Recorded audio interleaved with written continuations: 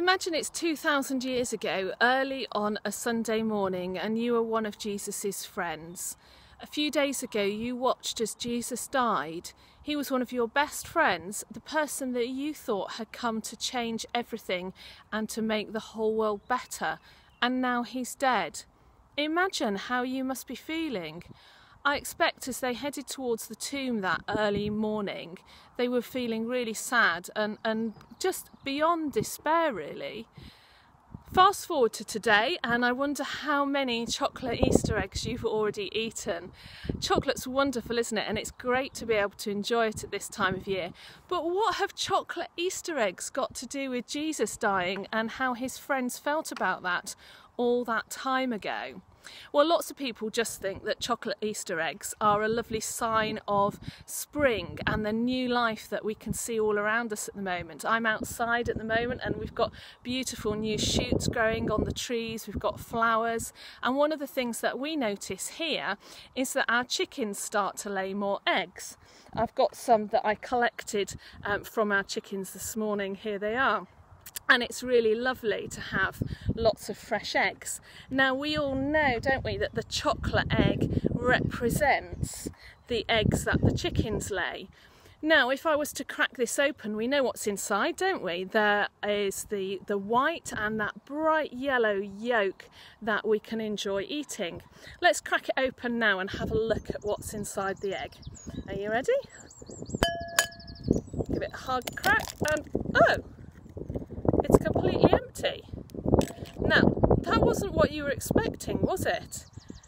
Do you know, that took me a bit by surprise. I expect it might have taken you a bit by surprise.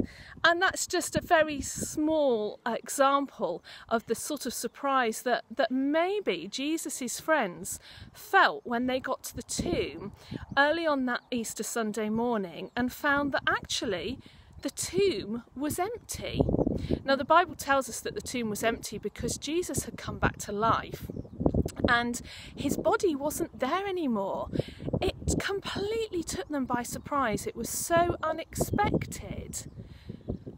But should they have been surprised? You know, Jesus had spent his whole life doing unexpected things.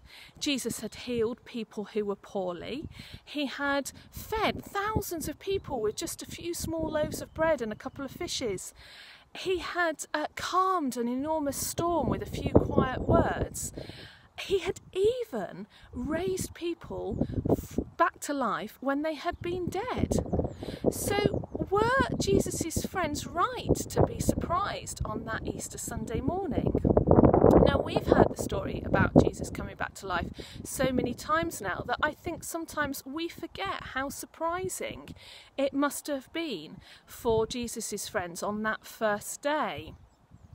But I think also we forget that Jesus can do wonderfully unexpected things.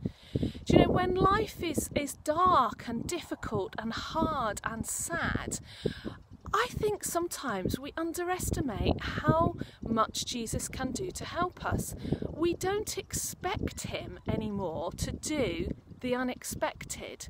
Just like Jesus's friends on that first Easter Sunday morning didn't expect him to have done anything different, and yet he did. So this week, as you're tucking into your chocolate Easter eggs and thinking about that lovely symbol of new life, the chocolate eggs are normally hollow, aren't they?